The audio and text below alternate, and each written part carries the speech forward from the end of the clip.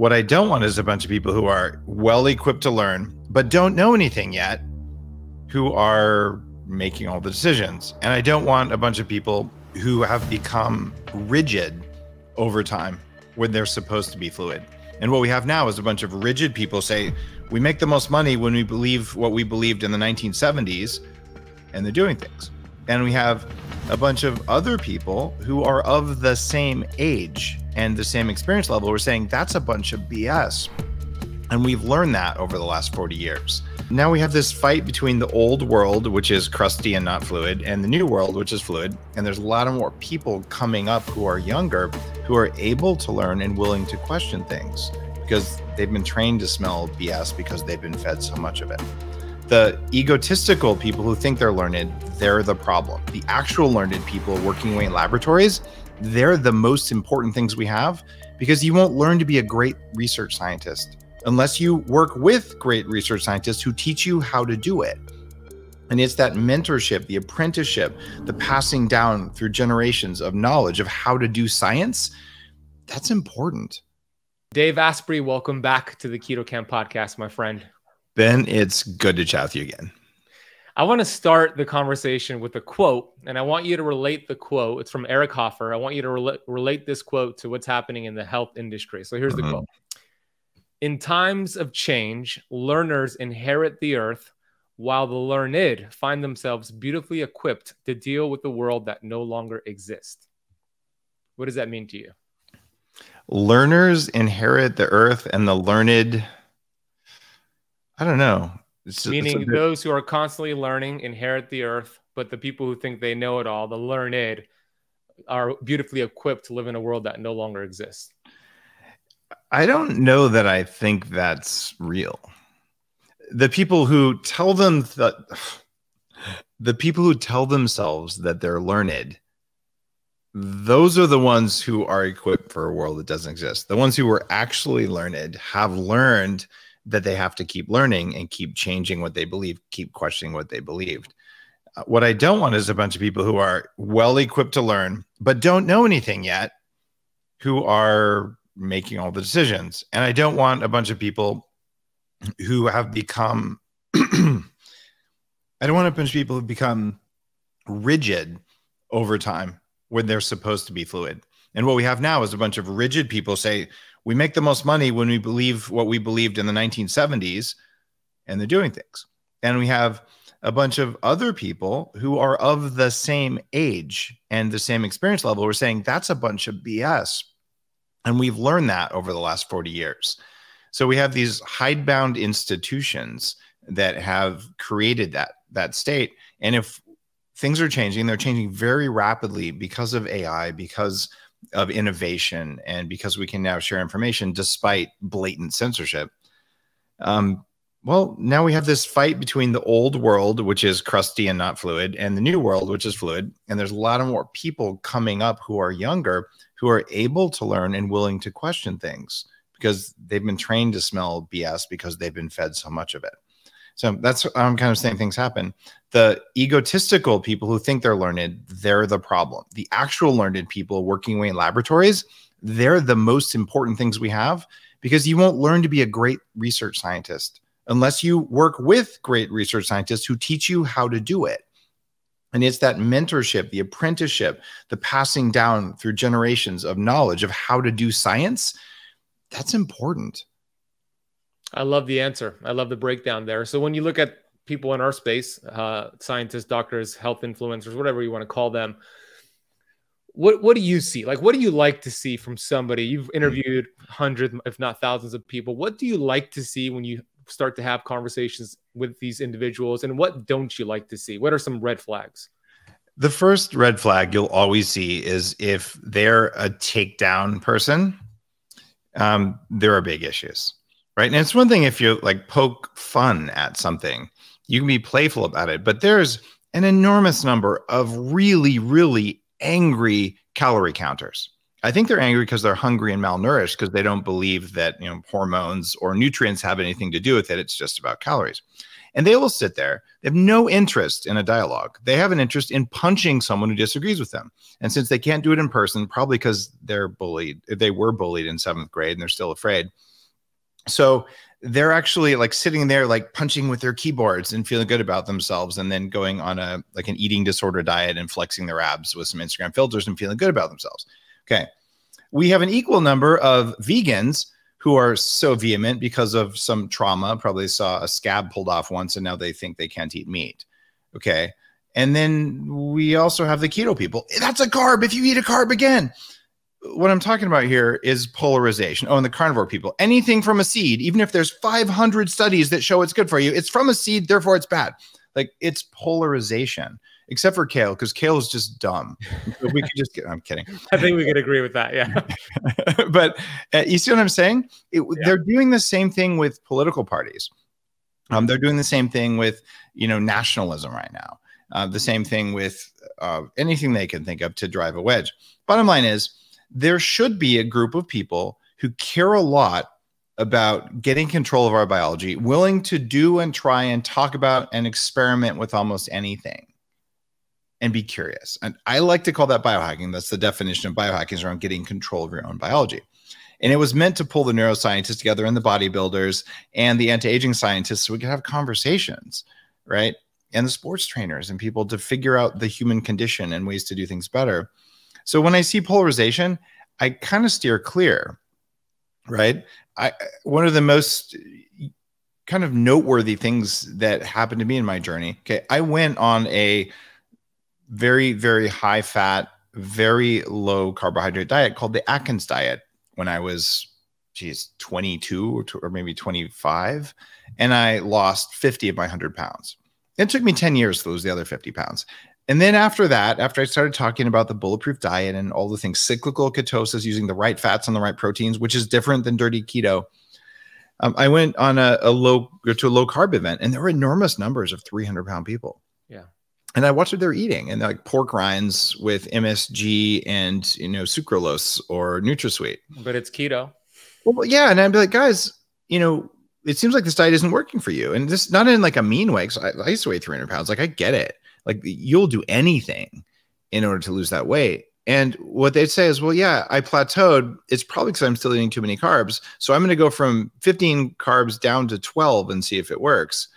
And so recognizing inflammation, all that stuff, it's hard to do. So the number one thing you can look for in anyone is, well, I'm kind of curious, like, show me the data. Like, I believe there's no good reason to go on a zero fat diet for long periods of time. However, there's enough evidence that shows if you eat a high starch, zero fat diet with lots of vegetables, you at least won't be hungry because you'll affect your ghrelin levels in an unusual way. But if you add a little bit of fat to that, it breaks it. Don't think that's a good diet, but the people who talk about satiety with no fat are not crazy. They're just asking people to do something that isn't good for them and is hard to do in the long term. So I'm like, pass me the butter, because that raises ghrelin too. But it's curiosity, right? And also kindness. Like, you can disagree. I've had vegans on my show. Just disagree with respect and politeness, not with, shouting down and physical insults about their moms. That's right. Yeah, no, and I've seen it too. Unless their moms are fat, then then it's all green lights there. I've seen it myself, and I'm not gonna name any people specifically, but especially the calorie counting crowd. Mm-hmm. I mean, if somebody makes a video of my video, I get hundreds of these DMs. You probably do, like, but really nasty DMs, and I'm sure you've seen it. Like, I love these guys. Commit suicide, and it's just outrageous. So let me give you the hack for that, Ben. You're gonna love this. This fitness chef guy, I've never heard of him. He goes, I have 800,000 followers, and here's my clout score and all this stuff. And he does a video that says Dave's the biggest con artist of the year because I told people that eating the right kind of fat in their coffee in the morning might suppress hunger. And I have abundant data. People have lost more than 1 million pounds on the bulletproof diet. And like, look, it works, right? And so I just kind of posted it on my own page. I said, hey guys, I won an award from this guy I've never heard of. I'm the biggest con artist of the year. It's only April. And of course, his post just gets spammed by my followers going, are you kidding? Like Dave's stuff really worked for me. But like real comments, not like, you're a poop head or whatever the typical thing is. And then I used his account handle as a discount code for my own products. And that's how you handle the noisy critics, Ben. You use their name as a discount code because you actually are doing something useful and good. And your followers will just be like, hey, you know what? This guy is not afraid. He actually saved me money, and you just handle it like whatever. And the DMs, dude, you can block those guys. It takes them more time to send hate than it does for you to block it permanently and forever. And then you win every time. But it's like mosquitoes. You know, you learn to deal with them. That's brilliant. I love that, using their name as a coupon code. Yeah, you know, 4 years ago, it would have destroyed me. It probably left me like backtracking and shivering in the corner of my room here. But when, as you know, when you're so confident from your competence and you've seen it with working with people, I've seen it working with people, I've seen it in the research, then it just kind of just comes off of me like water off a fish. But it's just so interesting. Every time a video gets made about me, I get those hundreds of comments, of nasty, like suicidal comments. And one individual, I voice messaged him on Instagram, and I'm like, because it was a video about, if you want to age fast, eat every 2 to 3 hours, you're going to age faster than anybody you know, right? And this individual made a video about that. And I said, do you honestly believe it's healthy to challenge the digestive system, raise glucose and insulin every 2 to 3 hours? 88% of Americans are not bodybuilders, metabolically healthy. What about those 88%, right? And then the back comment was, you're promoting an eating disorder by teaching fasting, which I'm sure you've heard all the time.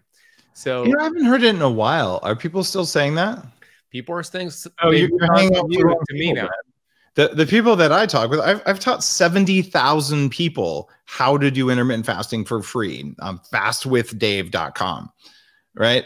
And you know what they say? That's amazing. I didn't think I could go 24 hours without being hungry. That was way easy. And like, I haven't heard the eating disorder thing in a year. And I just wrote a New York Times bestseller on fasting. So seriously, you got to change something about it, because there's only like 4% of the population are sociopaths and psychopaths. And of that percentage, only some of them care about health. And so what you actually have, you have small tribes of heavily traumatized or sociopathic, they're different, people with like eating disorders. When you challenge their belief, then you challenge their reality and they feel threatened, and then they act like, well, 7th graders, right? And they're just not your customers. They're not your audience. They're not interested in change, and they're not curious.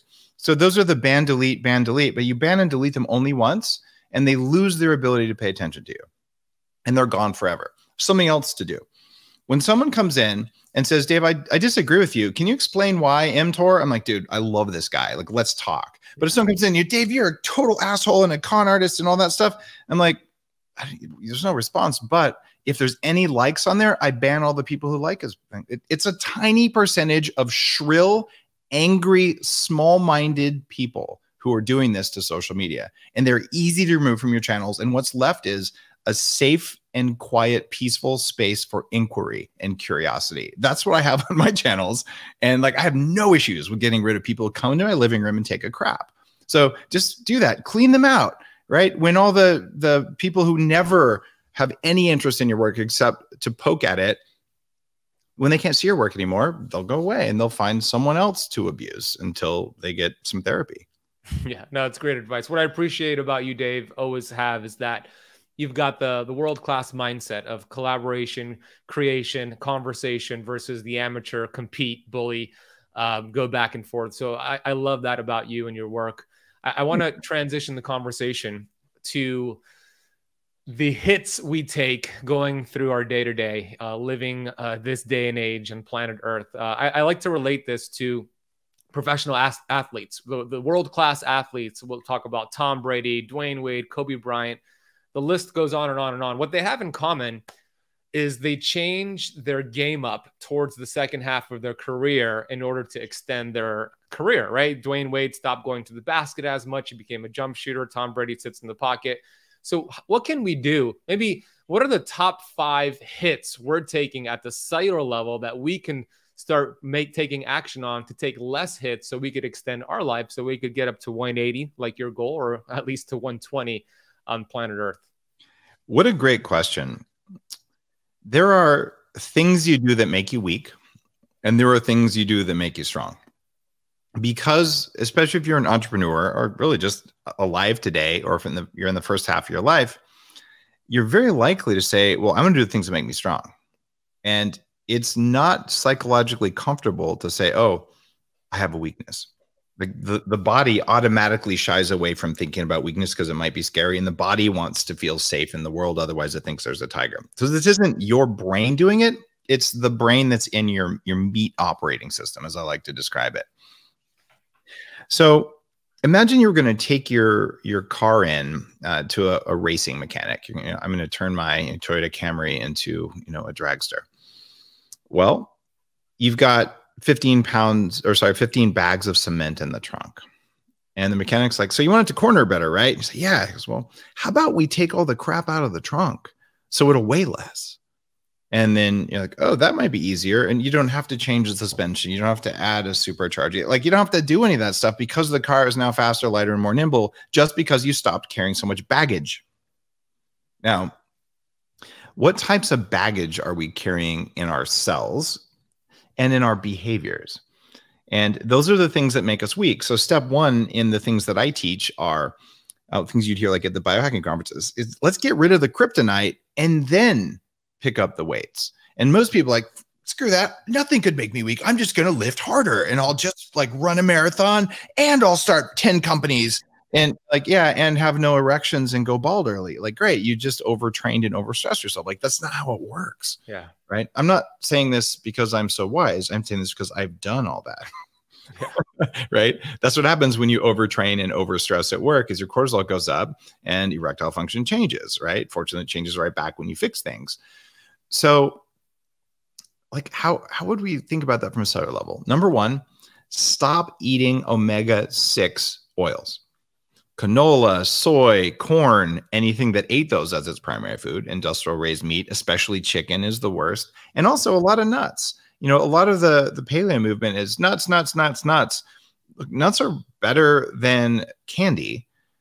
Unfortunately, in addition to the inflammatory molecules from chapter 1 of the Bulletproof Diet about oxalic acid and lectins and phytic acid and things like that, they also have usually the wrong kinds of fats, unless it's cashews or macadamias, in which case they have the best ratios of any of them.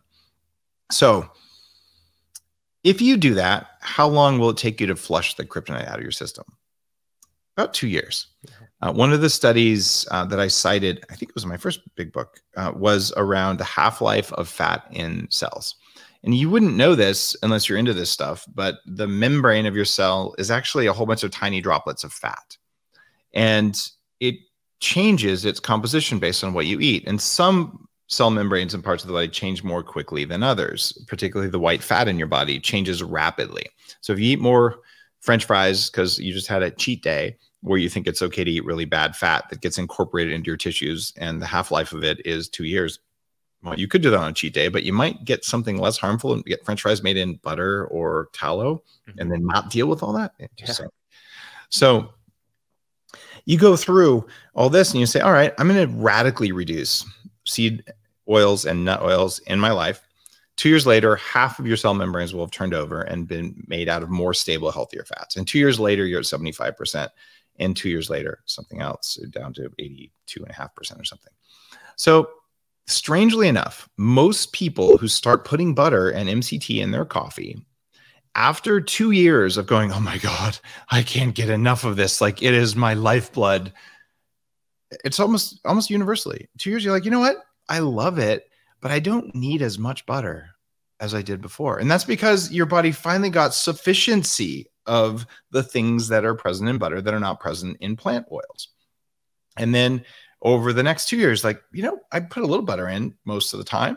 And eventually it transitions to, I have some black coffee. Sometimes I put butter in MCT if I want extra energy. Sometimes I use prebiotic fiber, but you fixed your biology. So that's one of the big answers there is don't do omega-6 oils, but there's a timeline for that, right? The second thing, before you move on to the second thing, I want to know how you handle it at restaurants, right? I was in Austin, Texas just last week and speaking at Paleo Effects. I was having dinner with the Pampas, Dan and Marilee. All right, I love Dan. Yeah, I know you're friends with them. Fancy restaurant, and at the start, Marilee, and this is what I do too, but Marilee kind of jumped the gun here, told the waitress, we're all allergic to vegetable oil at this table. What are the options? So do you do something like that? Like, what do you do at restaurants? What are some tips for my audience? You just have to assume that it's going to be cooked in vegetable oil. Right. And that means you order the wild caught fish, or if they have grass-fed meat, you do it. Right. And you order that and say, bring me some steamed veggies. Right. And do you have any butter back there? Look, corn and soy-fed butter is probably good enough if you do it occasionally. Grass-fed's better. I am well known for carrying a brick of grass-fed butter in my bag, and I'll whip it out at restaurants. No That's a problem. great idea. I love that. I mean, and then what you really need is clean fat and some protein that's not full of glyphosate and other garbage, and some veggies.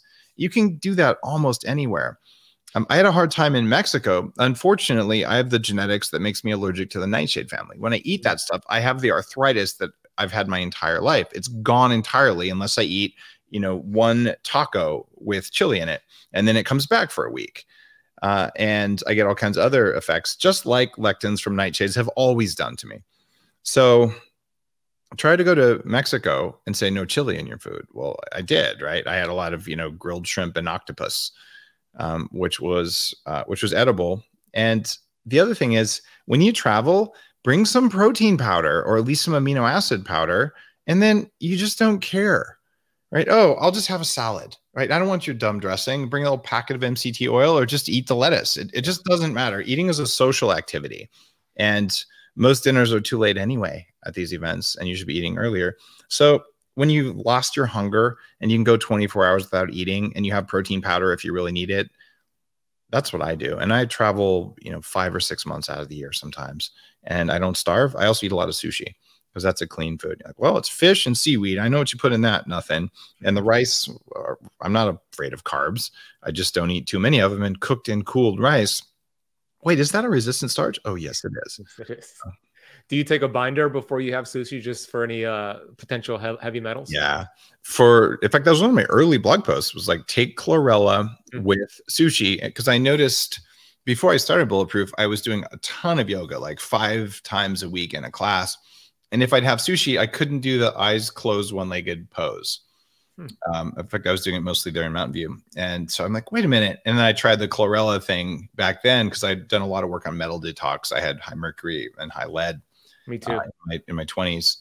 And there's a noticeable difference. So I do carry chlorella with me, and I will take it when I have like a heavy fish meal. I also, if I travel all the time, if you eat too much fish, it won't work well from a fatty acid perspective. Like you're going to need some steak. So find the grass-fed steakhouse occasionally and just go to town. So the omega-6 topic, before we move on to the second tip here, you're referring to adulterated omega-6. Is there a time and place for unadulterated, high quality omega-6 fats? Not for most people, I don't believe. For most, because their ratio is so high, omega-6 to omega-3, is that why? Yeah. So there's a ratio for anti-aging. It's 4-to-1, omega-6 to omega-3, that you'd want to get in a blood cell panel. And I've gotten mine down to 1.28 to 1, which is probably too low. It's hard to do that, but I pulled it off. So I was like, so little omega-6 that my ratio dropped. And I don't think that was ideal. And I know one professor from UC San Diego, Larry Smarr, who's just a brilliant kind of computer scientist / biohacker. I think he got his down to 0.68 once, he was telling me. Wow. I don't think going too low is good. I wouldn't want to go below 2. I don't think that's beneficial. You will not have a problem if you eat and you are alive with having too much omega-6. I've also hung out with Udo from Udo's Oils, who's actually a brilliant and interesting guy, right? And so I spent actually about half a day with him. I was like, all right, I'm going to give this a try. So I took his, carefully prepared omega-6 oils, and I added them to my diet at the appropriate amounts over a 3 or 6 month period. My inflammation went up. Like I didn't get the purported benefits. Which inflammatory markers went up? CRP and let's see, homocysteine didn't go up. Mostly CRP. I'm just thinking about it. And I don't think I did a cytokine panel back then, but I would have guessed IL-6 from the symptoms I was having. But you could like see it in my skin. Like you get like puffiness that wasn't there. And, so I gave it a good shot, and all the evidence that I know of says you don't want to add it, but at least if you're going to have omega-6, you want unoxidized omega-6. And what I like about Udo and about Udo's oil, and I'm not picking on him in any way, like he's got a body of science, and some people apparently follow his recommendations and get good results, or he wouldn't be doing what he does for decades. So like you got to respect that there's probably some nuggets in there, right? And I don't, I don't see the case for taking oxidized omega-6s ever. Like French fries made in canola oil are just a punch in the face. Just smoke a cigarette already or a joint.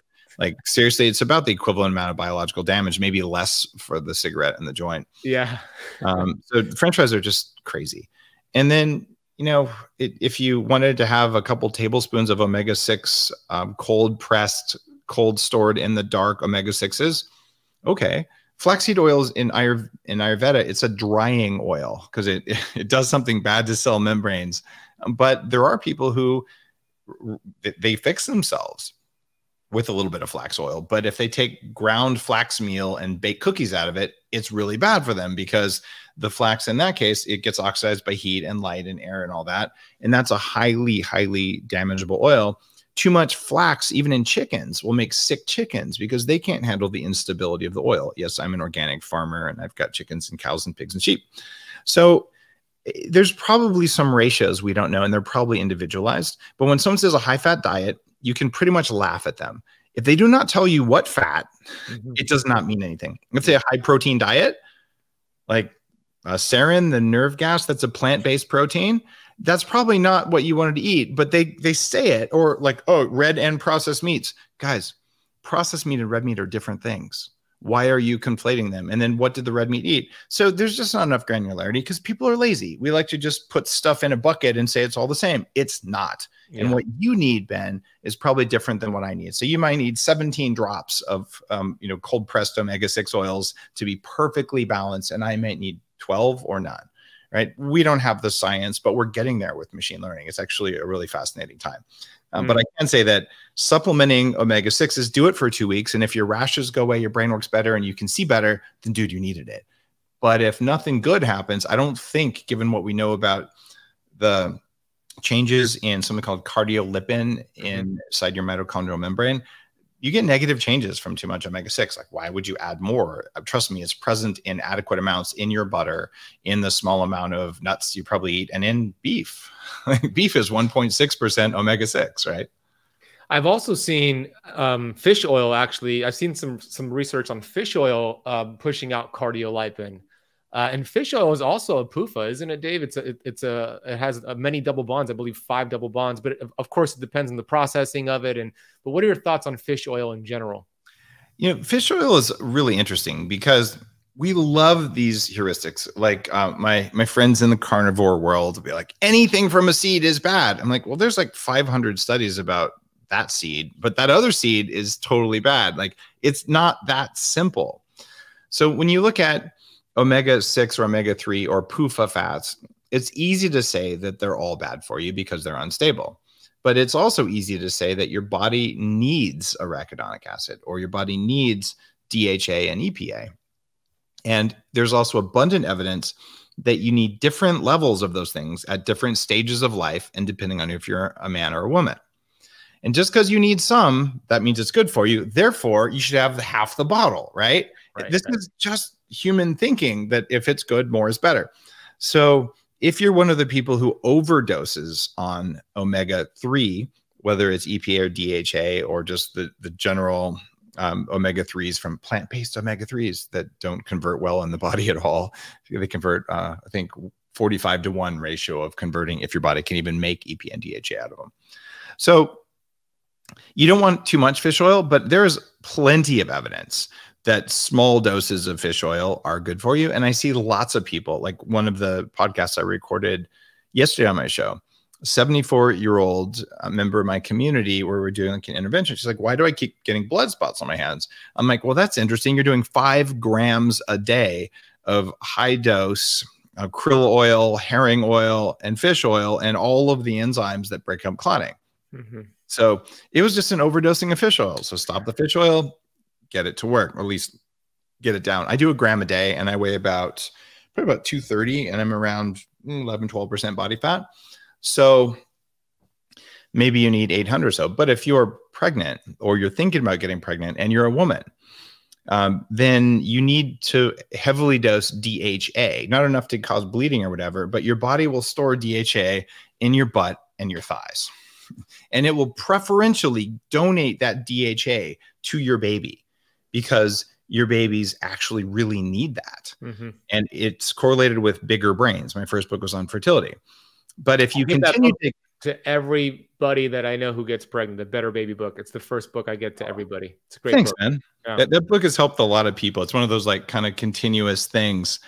And it just matters, right? But if you're the guy and you take high dose DHA and you're not nursing a baby, it's not the same, and it's probably going to be inflammatory. So, you know, the answer is pretty nuanced, but you can say probably about a gram. And as you age and as you're an adult, more EPA and less DHA. And as a young fertile woman or as a teen or a child, more DHA would be appropriate. But large doses are inflammatory because your body can't deal with it. Yeah. So it's like enough building blocks. But imagine if you're like, I want to build my house. So you get 10 dump trucks worth of bricks, but you only needed 2 dump trucks worth of bricks. What do you do with all the extra? Well, it's going to cause trouble somewhere. And that's kind of how it is with omega-3s. That happens a lot. I mean, I read a study from the NIH that showed for a large adult man, 6 foot, 200 pounds, the daily recommendation for EPA and DHA is about 7.2 milligrams for the brain. And to your point, low for the brain. Okay, right. Yeah, that's what it said, and I could share it with you. But one capsule typically is 1,000 milligrams. People are like your clients taking 3 or 4 milligrams, so it's a super physiological overdose. And to your point with the analogy with the trucks, it's probably not a good idea to overdose. It had to be 7.2 milligrams per kilo, or just 7.2 milligrams total for an average body. Total. How do they make the difference between, you know, the 300 pounder and the 100 pounder? This was based off of a 6 foot, 200 pound male. So that was the recommendation on a daily basis for the brain. That's probably but based on physiological measures of what's in the brain versus what it consumes. Correct. Yeah. Got it. So I imagine that there's some variance there. In one of my books, I think Headstrong, which, and I have to toot my own horn for a second here. It was on the monthly science bestseller list between Homo Deus and Sapiens. It was like the meat and the sandwich. I'm like, dude, that's the coolest thing ever because those books are legit. That is awesome. Well deserved too. I was pleasantly surprised and didn't expect that because I usually it's like the how-to kind of things. But anyway, in that book, I wrote about how different cells in the body respond to changes in dietary fat. And it turns out that, you know, the brain will say 45% saturated no matter what you do. It is required for working. But about 15% of the cells in your brain are very clearly going to swing wildly based on omega-6 and omega-3 levels. But if you look at your white fat, I think it's close to like 50% of that can change based on omega-6 and omega-3 in saturated fat. So you eat more saturated fat, you actually have more stability in your fat and more energy versus more lethargy, because omega-6 oils slow down energy production in cells and cause eventually thyroid exhaustion. They do. So it's a very questionable thing to say that you only need 7.2 milligrams. There's one kind of really radical group that I don't want to call out by name, who's been saying for years, you know, all PUFAs of any amount are toxic and dangerous. But they have to willfully ignore huge amounts of evidence that are saying not always, right? And it's the not always that's where science happens. So you look at that and you go, if they're so toxic, why can this group do this? And what do we see in that group? And why is it present in our body at 1% of body weight? If it's toxic, that's not right. And what happens if we exhaust mice of that? Oh, they die. Well, maybe it doesn't mean they're bad. Maybe it means an overdose is bad. Let's define an overdose. And that's like a curious scientist versus someone who says, I have a heuristic. All seeds are bad. All oils are bad. All animals are bad. Those are all nonsense, lazy thinking. And it's not that they're bad people. Usually there are sociopaths, but usually it's just people who are saying it's so complex. My biological need is to simplify so I don't have to think about it all the time. So I simplified into a basic rule. I follow that. And I just believe that. And then you challenge my beliefs, then you threaten me and all what we talked about before. So that's what it is with omega-3s. There is no evidence that completely avoiding fish oil or any omega-3 of any kind is beneficial for you. I can tell you it's expensive and difficult to do that. You'll never eat a fish again. There's also interesting questions about SN2 fish oil, where the carbons are, whether it's been molecularly distilled. My recommendation for people is focus on krill or fish egg oil, like herring egg oil. That's what I use in the one that I formulated with when I was previously working with Bulletproof. I don't know if it's the same formulation that I made when I was there, because I don't talk to the company. But there are a variety of herring oil or krill oil products out there. And so you can take a lower dose with higher efficacy that gets into the brain because it's phosphorylated. And I think that's worth considering.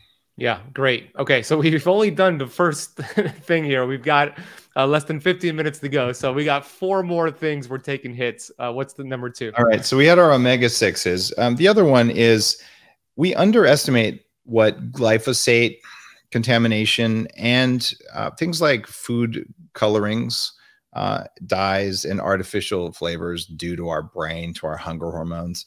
If you're doing that stuff regularly, you're probably just doing it wrong, right? So you got to cut those things out. And a lot of people who are on the low carb, anything that's not a carb I can eat bandwagon, when they quit doing a NutraSweet, they feel a lot better and they start to lose weight again. I was a NutraSweet addict when I weighed 300 pounds. I was like, I'm on a low fat, low calorie diet. I go to the gym 90 minutes a day, no matter what. And I drink a giant big gulp every day made of, diet soda because I don't want any calories. Right. And I finally, in one class, I drank a huge one after a workout, and like more than I normally would have. And I started my brain shifted. I was like passing out and I felt like I was kind of tripping. And I'm like, I think it was the soda. And then I looked, I'm eating 17 sticks of gum a day with NutraSweet, and I backed off of it and my brain got way better and I actually started to lose weight. That was my first warning. And I looked at all the research and I was like, good God, who approved this? Like, oh, of course, Rumsfeld did. So, there's that. But I would say if you pay attention to those as a major source of kryptonite. The third one is, look, this is a Bulletproof Diet 101. Plants are not all your friends. You cannot say that all plant foods are good for you the same way, because if you go outside and just take a bite of the first plant you see, you'll probably die or at least get hospitalized. Plants are inherently toxic to us, and we can eat a small number of species. We can eat a small number of species because apparently as humans, we hate starving to death. So when there is no high quality food, then you eat low quality food and you survive, but you do not thrive, which is the definition of veganism. And when you look at what each of these plants do, there's 5 big categories of Mother Nature created toxins that are seriously messing with people. And one of them is phytic acid, which you're like, what? Well, this pulls minerals out of your body. And since our food is devoid of minerals because we've destroyed our topsoil and we stopped doing regenerative agriculture, that's a problem. So phytic acid, oxalic acid from kale and raw spinach, which is a major cause of kidney stones and gout. Like, oh yeah. And it tasted bad too. Right. And then you have histamine, which forms especially in fermented soy or fermented fish products or just leftovers. It causes masses of inflammation in a huge number of people. You have mycotoxins from the field and from storage. There are different categories, and you also can have them in your house. Moldymovie.com, free movie about that. Great movie. Thank you. And let's see, histamine, mycotoxins, there's 5. And lectins. Yeah, lectins were the other big one. And I'm like, guys, these are the reason that plants may mess with you, but it doesn't mean they will, because different people have different sensitivities. It's like a lock and a key. Like, you may be completely able to enjoy habaneros. I love habaneros, but they are absolutely bad for me, right? But I still love them. I just don't eat them anymore because I learned they were a guilty suspect. So if you take these 5 categories of toxins, say which ones are the problem I have, then you can choose the plants that work for you. But if you don't know they exist, you walk around every day eating stuff that makes you weak, or in my case, gave me arthritis and brain fog and food cravings. Maybe you should stop doing that. So that's 3. Yep. The other one is sleep. I've hated sleep for most of my life because it's such a waste of time. And I still have a love-hate relationship with it. I am an expert sleeper. I get an hour and a half to 2 hours of deep and an hour and a half to 2 hours of REM sleep in 6 hours of sleep. My average is 6.5 hours a night for years, right? I didn't used to get that. I was down to, 5 minutes of deep sleep. Wow. In my life.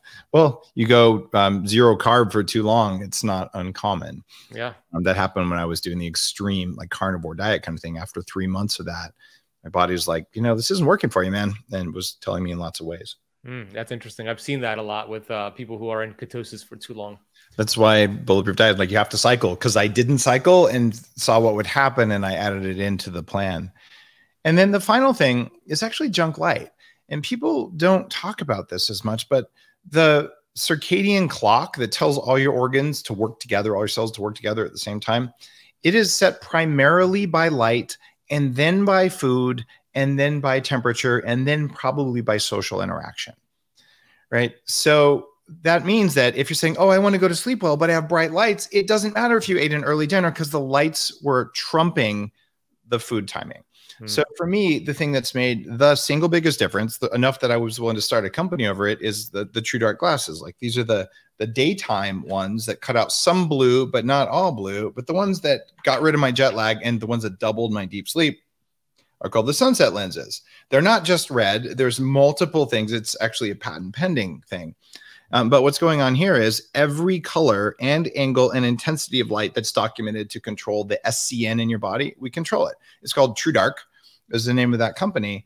And it's not going to change my life if you or any listener buys it or doesn't buy it. I make these because I couldn't buy them, and they work for me and for many others. So that's it. Junk light. We've got plant toxins. We've got man-made toxins. We've got bad fats.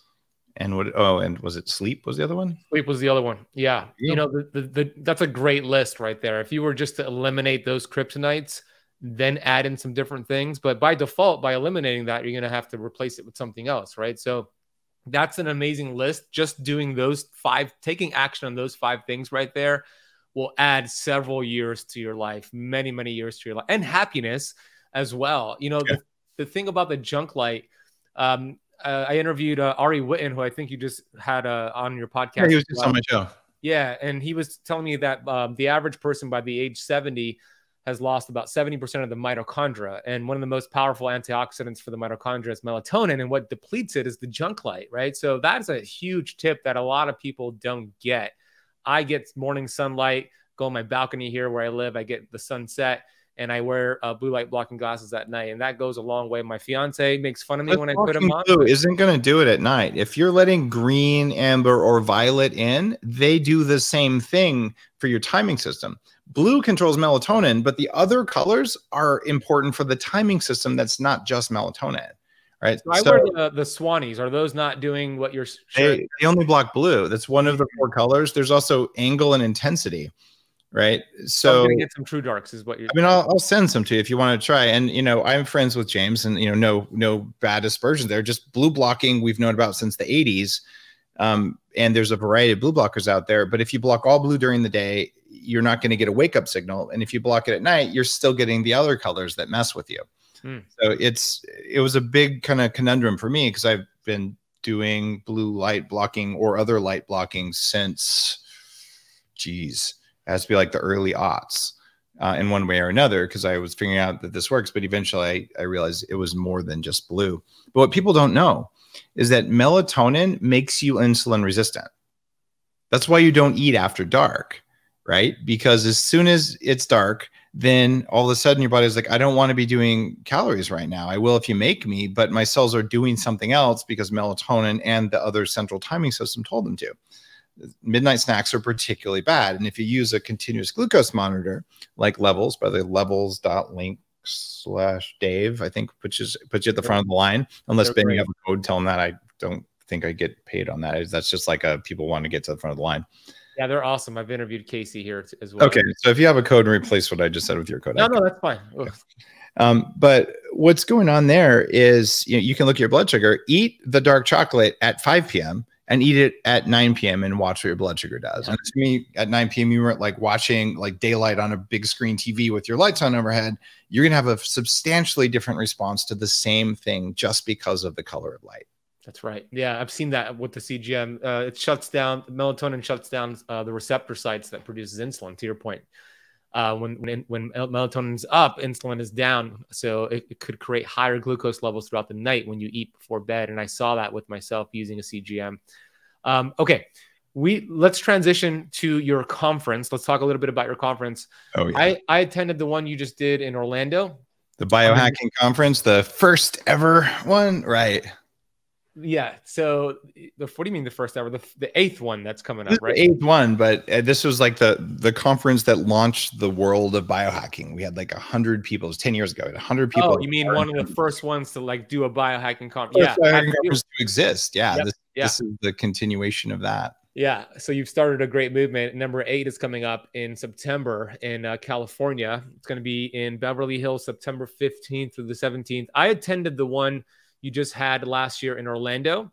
Yeah. And I've been to a lot of conferences. I've spoken at a lot. I've attended a lot. And man, the way that you do it is just so impressive. And I know that you've heard this from other people, but it's true. I mean, It matters, Ben. Thank you. yeah, the attention to detail, the vendors, the coffee that we had, and the speakers, and just the way everything was set up, it is so impressive, and it sets the bar so high that when I go to other conferences, I'm just like, oh man, they got to learn from Dave. So share a little bit more about the one coming up in California. Well, it's at the Beverly Hilton, which is where they do the Golden Globes. And one of the reasons I do it there is it's one of the few places that's willing to do food right. So we serve really good food, because who wants to go to a conference and eat hot dogs, right? You're not going to feel good. You're not going to learn.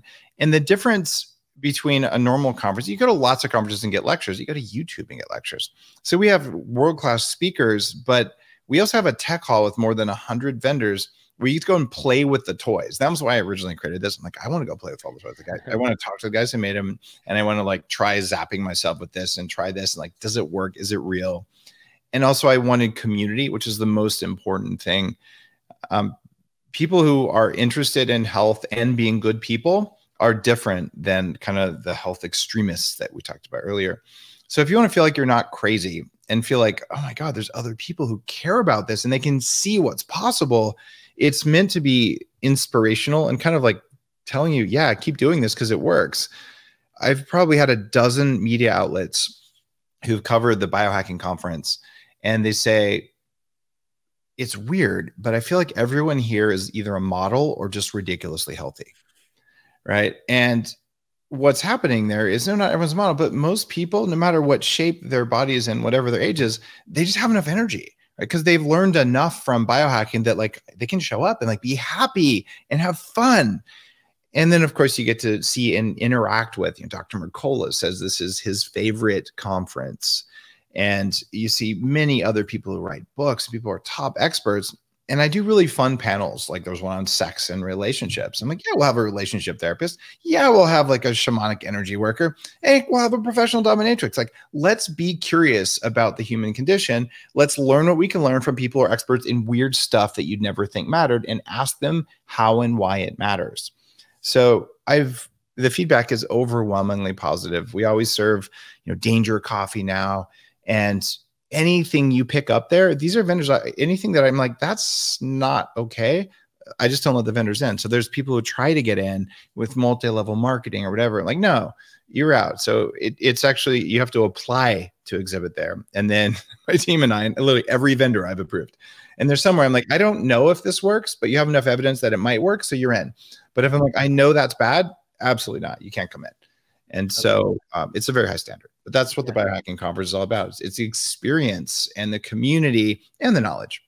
Yeah, no, it's incredible. You're right. There's a lot of good looking people there. I remember that in Orlando, healthy men and women, because they're doing the things that they're learning from you and the conference. And the lineup of speakers are incredible this year. Of course, my mentor, Dr. Pompa, is going to be returning, but there's also Mercola, Gundry, Will Cole. I mean, a whole bunch of my friends and colleagues will be there. My audience would love to see Ben Keto Camp at your speaking at your conference, Dave, as well, by the way. All right. So you could learn more about that by going to biohackingconference.com. Highly recommend you attend. It's going to, warning, it's going to set the bar really high. So when you go to other conferences, it's just not going to live up to it. So just be prepared for that. But it's an amazing experience. You mentioned Danger Coffee. I was looking it up, and I'm actually excited to give it a try. Share a little bit more about why you wanted to start this new coffee. Sure. So I am no longer working with Bulletproof. I'm still a shareholder, but I don't have any visibility into what they're doing. So after consulting with them about what coffee I would have at the coffee shops that I run, which are now the Upgrade Cafe, I said, all right, I'm going to have to make my own coffee here. So Danger Coffee is a new thing in coffee. And my view on coffee is that it is a ritual and a habit that we do every day. And what can we do that does not spoil the coffee experience that makes you better off than you were before? I'm a huge fan of mushrooms and Chinese herbs. It just makes coffee taste funny. So I don't want to put it in my coffee. I want to take them as pills or tinctures and then drink a cup of coffee that feels right. And I also looked at what problem can I solve for people that isn't solved today? And the number one problem that's holding people back biologically is probably those omega-6 fats. I can't fix that for you unless you put some butter in your coffee. That's been done.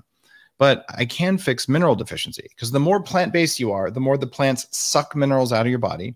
And the more you eat anything, the less minerals you get, because you're just not getting minerals from your foods unless you eat liver and oysters to abundant levels every day, which nobody really does.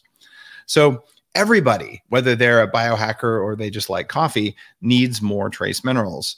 And I figured out a way, actually even have a patent pending on it, of getting the minerals into the coffee so that when you brew your coffee, the coffee tastes good, but the type of minerals I'm using actually clean toxins out of coffee, even though the coffee is toxin free. And what you get is a full dose of trace minerals and an amazing cup of coffee. Because it has electrolytes in it as well, you feel really different after you drink it. It's not as different as if you put MCT and butter in coffee, but if you have a black Danger coffee and a black whatever other coffee, you are going to feel the Danger coffee is different and give you like a lift. And if you do the full butter MCT thing, like, well, okay, this is a different level. And plus it tastes really good, because this is the first time I've been able to do a fermented clean coffee. All the other coffees I've created were unfermented to block toxin formation. And we found a way to do fermentation so that most coffee is fermented either in water or in air. So this is like really flavorful, amazing coffee. And it gives you minerals that otherwise you have to buy and take. So it's actually cost effective. It saves you a step from trying to take trace minerals. And man, it's a good experience. Danger coffee. The name comes from feeling dangerously good. I'm tired of people telling me, oh, do this for your own safety, even though it's stupid. So I am consciously building a world full of people who might be dangerous because they have so much energy. They're just going to say no to stupidity. They're going to do the right thing, even if it's hard. So anyone with enough energy is inherently dangerous. And I want you to be dangerous too. Dangercoffee.com. I love that. I can't wait to try. I'm going to get some. Dangercoffee.com. We'll put a link down below. Last question for you before we wrap this up. What are you grateful for today, Dave? You know, I am grateful that there are so many people paying attention to their health now. If you look back, 2.5 years ago, there were a lot of really unhealthy people who just didn't care. And then suddenly they got a reminder, a very small percentage reminder, that, if I'm really unhealthy, maybe I can't take a hit. And maybe they still don't care much about their health, but they want to be more resilient. So now there's been a boom in people interested in being at least a little bit healthier, or just recognizing that if I continue doing what I did before I spent 2 years locked in my house, maybe that's not going to end well whenever the next thing comes. So now there's just more awareness. And also I'm grateful for laziness, because Mother Nature wired all of us to use as little energy as possible. That's part of not starving to death. So laziness drives all of our innovation, and all of the people who say, I want to be healthier, but I'm lazy, they're the ones who are going to make things like my Upgrade Labs company successful. I'm like, I will get you there in far less time because I can exercise you better than Mother Nature, right? So we're there. Like, we have all the drive for innovation. We have the interest in health that wasn't there before. So I'm pretty excited about those. Yeah, it's exciting. Well, you're a huge part of why people are becoming aware of their health. And I'm so grateful for you, Dave, and the work that you've put out for so many years. You've been a huge inspiration to me. So congrats on the transition, the new adventures. And I support you, man. And I can't wait to see you at your conference and then do more collaborations with you. So thank you for coming back to the show, Dave. Thanks, Ben.